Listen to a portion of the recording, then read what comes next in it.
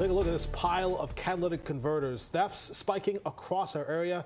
Some of the metals inside can sell for thousands of dollars an ounce. And you know what?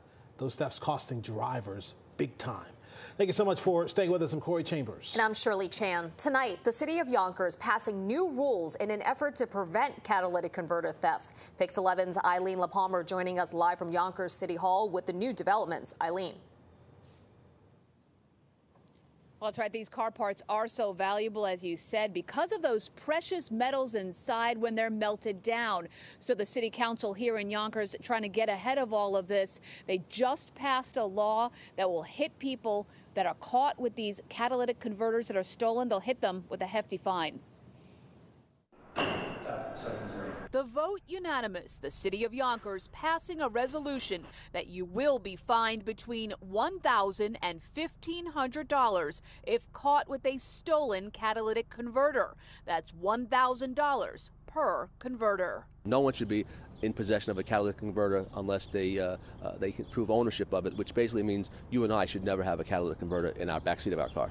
As Pix 11 News has reported, police say the car that struck and killed a Bronx grandmother near Yankee Stadium last August was jam-packed with catalytic converters, sawed out from under cars. The cutout converters are sold to scrapyards and melted down for the precious metals inside, including palladium. As you can see in this video, it happens in a matter of seconds. A simple sawzall and gone. I didn't notice anything. The car looked fine on the outside. It happened to Ellen Kuhn when she parked her Toyota Prius on Riverside Drive on the Upper West Side. And I turned on the car and it sounded like an airplane taking off. It made an enormous roaring noise. Here are the NYPD stats on catalytic converter thefts in the 5 boroughs. In all of 2020, there were 802. In 2021, that number jumped to 3,705.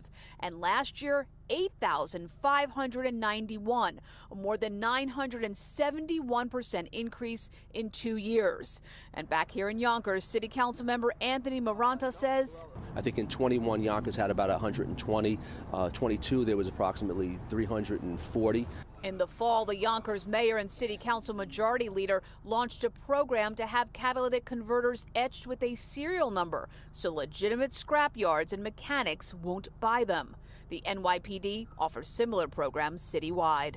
I really don't know what law enforcement could do to solve this problem. I think that the automakers can make it very much harder to get the catalytic converter.